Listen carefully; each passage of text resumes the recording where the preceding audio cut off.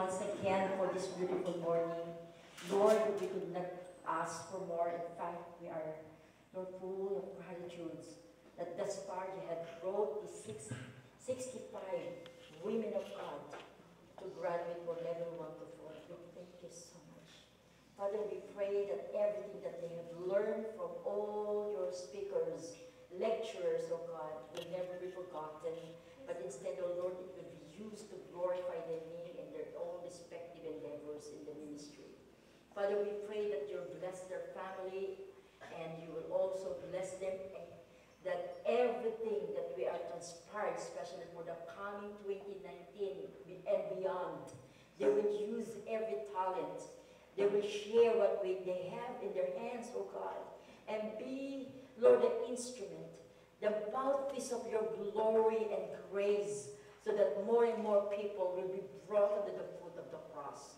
Father, we thank you once again. Lord, we lift up thy name, and please bless our speaker, Sir Amiel. We pray, God, that you'll bless all the participants, including all these, the concerted effort of all the lecturers like Pastor Eric, and we pray, God, that you will always to be with him. Father, we thank you once again. Fill this place with your Holy Spirit, oh God. Not, Lord, not to entertain and not to make fun out of it, oh Lord, but instead, Lord, we lift up, oh God, for the level up, oh Lord, of your women in this part of Cavite. And we pray, God, that you will bind us together as one family, Lord, not only to be a camaraderie, but we are sisterhood and brotherhood in Christ.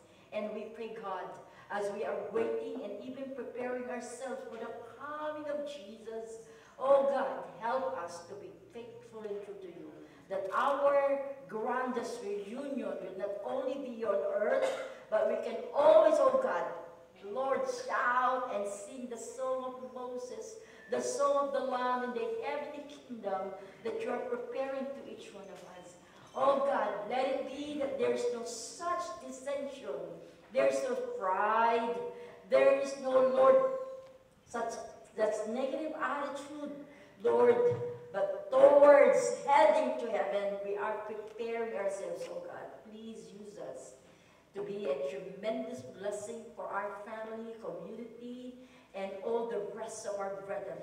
And may it be as they graduate today, Lord Jesus, I pray, as a minister of the gospel, Father, I pray that you will endow us and empower us with your spirit. Speak to us, oh God, as we listen to your chosen servant.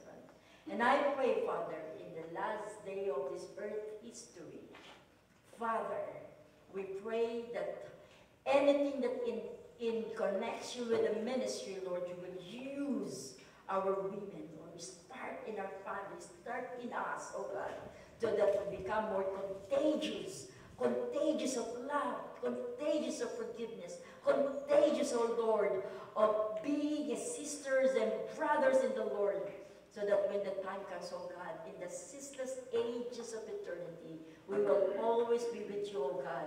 And Lord, want to hear from your lips, well done, well done. Not only brothers, but sister in Christ, oh God, you will enter into my kingdom. Father, we thank you once again. We pray that we can always experience peace that passeth all understanding. We can experience the joy that comes within. And above all, Lord, we experience the love of Jesus. In fact, Ellen White says in Steps of Christ, page 103 to 104, Christ and Him crucified should be the theme of every conversation, every contemplations, and even our joyful emotions like this. Thank you once again for even this privilege of, Lord, marching for Jesus. And our marching is not only end on this earth, oh God, but marching on Zion. To you once again, we lift up every minute details of our activities just for today. In Jesus' name we pray. Amen.